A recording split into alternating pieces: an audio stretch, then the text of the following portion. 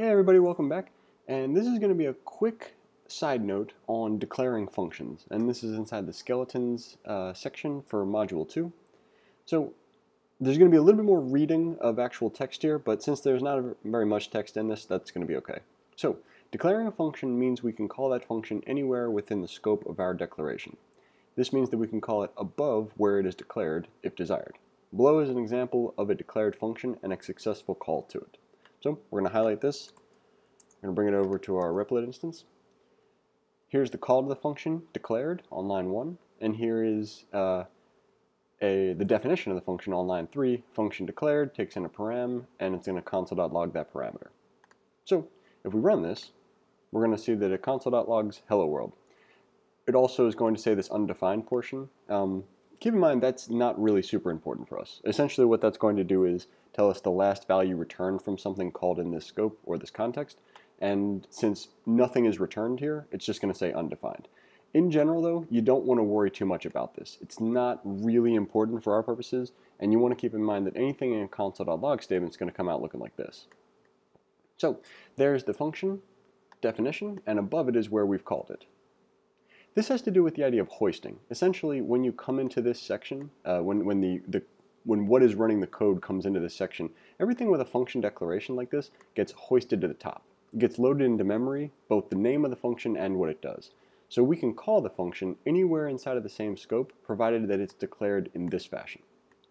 So the opposite of this is that we can assign a function to a variable, either named or anonymous, and it's not going to work unless we call it after where that function has been assigned. So we're going to copy this code, I'm going to paste it on over here, get rid of this.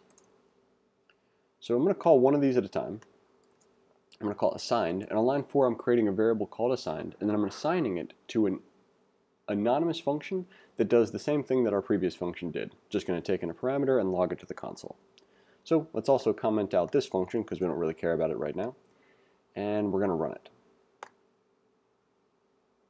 It says assigned is not a function at line 1.1. So essentially right here, it's like, hey, I do have a variable called assigned, and that's actually the second part of hoisting. So when it gets to a section of code, the first thing it's going to do is find anything that's declared as a function, and to remind us, this is a declared function.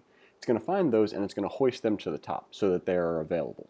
Now, the next thing it's going to do is find any variables and hoist them to the top. However, it doesn't define them yet. It just loads into memory the idea that there is going to be a variable called assigned, but we don't really know anything about it yet.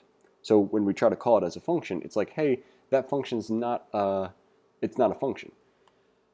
The way we would get around this is we need to wait until after line 6. Well, essentially line 4, but we've moved it to line 6 because it's, on multiple lines. But we essentially just need to make sure that this assignment has happened before we call it. Before this, up here, we don't have any inkling that assigned is a function. However, afterwards, it's been assigned to a function that takes in a parameter and logs to the console. So line 7, we now know we have a function called assigned, and we know what it does. So when we run this, it's going to work. So let's go ahead and move this back up here. We're going to comment it out. We're going to comment this one. Now, what we're about to demonstrate is rather superfluous, but just want to make sure that everyone's aware that this works whether we have a named function like this or an anonymous function like this. There's not a ton of difference between those. However, there is some difference, and there's ostensibly a debugging reason why it would be useful to always name your functions. But that is one of those where I have literally heard it both ways emphatically from people whose development experience I would respect. So we'll get used to that, because eventually you're going to have that happen more and more, where somebody's like, no, you can never use this, and the other person's like, no, you always have to use this.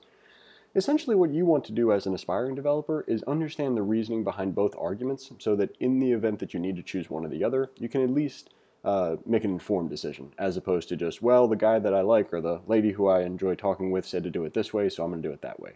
Much better as a beginning developer to understand why each person is coming at it the way that they are, so that if you get on a new project, you do whatever you want, but if you end up on a legacy project featuring either one of the previous methods, you have an idea of why it's instantiated that way and what to do next. So real quick, to finish up this demonstration, we're going to run this. It's not going to work. It's going to say assign name is not a function. and it's because we do know that assigned name is part of this, but we don't know it's a function yet. If we move that below where the assignment happens, and we run it now, it's going to work. Won't work either. That's a really bad message. I should change that to works now. There we go. Okay, well with that in mind, I might change that, I might leave it. Although to be honest, leaving it seems like a bad idea, so I'll probably change it. But anyway, that's going to be pretty much it for this minor lesson in declaring functions. Now that you're writing skeletons with a bunch of different functions everywhere, the way you want to picture it is that for the time being, and back to reading, if you declare your functions rather than assigning them to variables, meaning doing them this way rather than this, you're pretty much going to eliminate one thing that you need to worry about during the interview. If you get a function where you've written it perfectly and it says it's not defined, it might be because you did something like this and forgot to call it below where you made the assignment to a function. So that's it for this lesson. Thanks for watching.